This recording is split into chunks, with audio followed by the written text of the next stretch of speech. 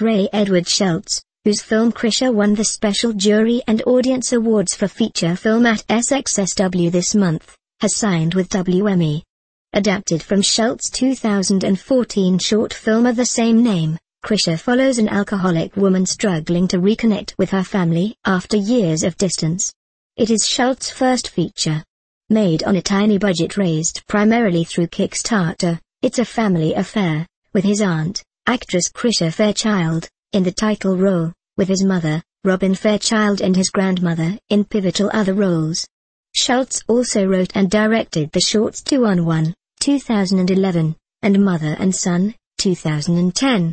With a fully animated feature close in tone and designed to Peyo's original creation, we're embracing everything that has made the Smurfs so special for audiences worldwide, said Rory Brewer, President, SPE Worldwide Distribution.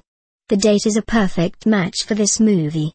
With the kids on break, every day plays like summer, and for franchises with global appeal like the Smurfs, audiences are ready to turn out for great entertainment.